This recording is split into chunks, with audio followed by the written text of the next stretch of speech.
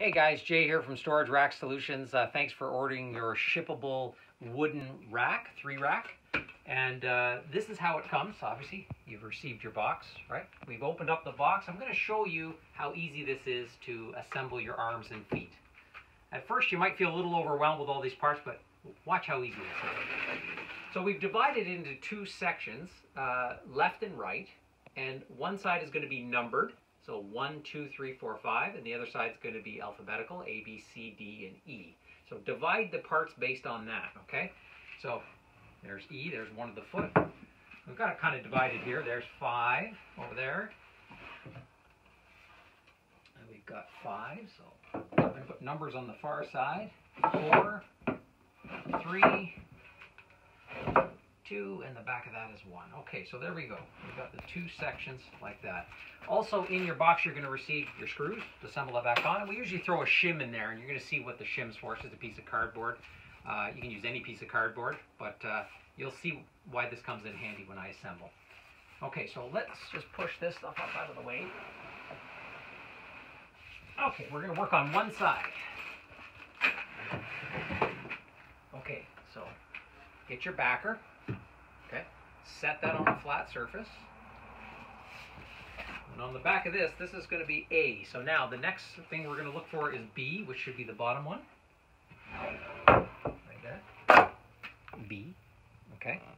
And what we're going to do is just turn that, and we're going to, wherever we find a match to B, we're going to line it up. There's B right there. And you can see we've already traced the outline of where this foot is going to sit. And everything's pre-drilled. So all you have to do is line this back up. You see your lines, right? Line that back up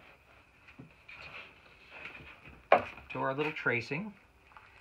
And you're going to notice, see down here, you see how the line isn't quite meeting it? What we want to do is we want to pick this up a little. And that's what your shim is for, okay? So let's take this shim, we'll put it right underneath here. Now, check it out. See your line? Lined up perfect, B with B. Okay, that's in the right place. So B, now we're going to go with C. There's C. Line that up. Put that underneath. Same thing. We'll use that shim in a second to move it up. And the last one is D. So put D at the top. Line that up. You see how that sits right on there. Okay, everything's pre-drilled. So now we're just going to open up our screws. And we're just going to tighten everything up. It is very nice to work off of a flat surface. It makes it much easier. These screws too are a square bit. For our friends down in the United States, these might not be as common for you guys. These are a Robson bit, which is kind of a Canadian invention, but boy, do they ever work good. The end of that is square and it locks right in, okay? So it doesn't spin or strip it. We don't send you the bit, but any hardware store is going to have it. So it's a Robinson number 2 square bit. Okay? All right, let's do this. So we'll start at the back, got everything lined up. And just take your time. They're going to find their own holes again. Just like that.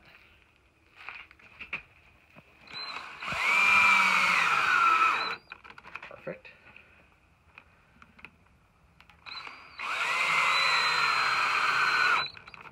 Okay. I'll up to the next one. Don't forget to move that little shim up for the next arm.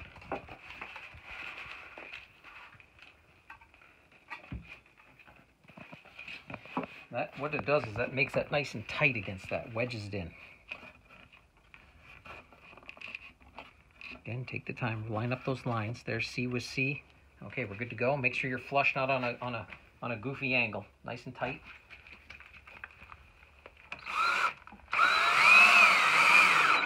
Perfect.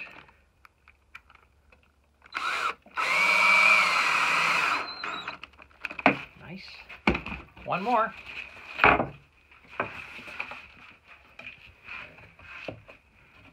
Again, this one's a little harder to see, but as long as you've got that perfect, then you know it's going to line up perfect against here. Okay?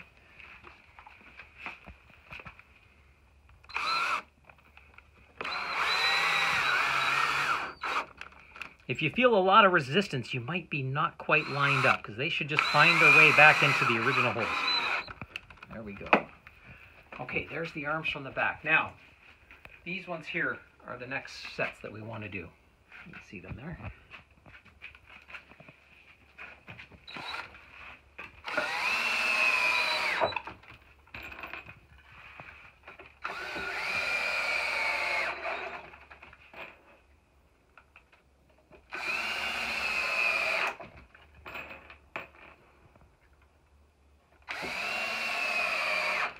Everything I'm doing with this side, we're going to do the exact same thing with the opposite side of the rack. That's why we recommend working off of a workbench or a picnic table or a flat surface like a floor even.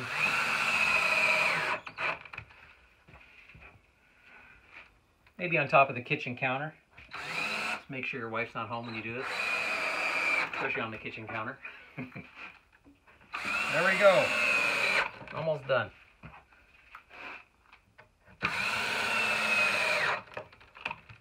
Okay, boom, boom, boom. Back's done. Okay. Now, the very last thing is right here. This little 45 angle supports this arm. And there's one little screw that goes on an angle there, just to hold that in place.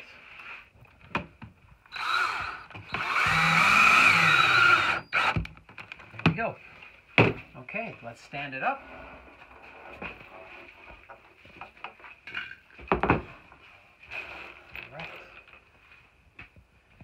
Okay, so A, B, C, D, and on the very back it says E. E, and we're just going to line that right up. Watch how easy this is. This goes right on, just like that. Slides on. You got 4 screws to tighten up. In fact, I don't even need to do that. I can just show you in the back. 1, 2, 3, 4. See the line? E with E. Freestanding. Now this is one side. There's something I want to explain though. Do you see how all the hardware is visible on this side of the rack? If you spin this rack around, no hardware on this side. So this is the side you want facing out. Okay? When you do the other one, it'll be the opposite. And there you go. Nothing to it. So again, if you have any questions, be sure to drop us an email. You can also give us a call. We're always available to talk to our clients. And that's how you assemble your wooden freestanding 3-rack.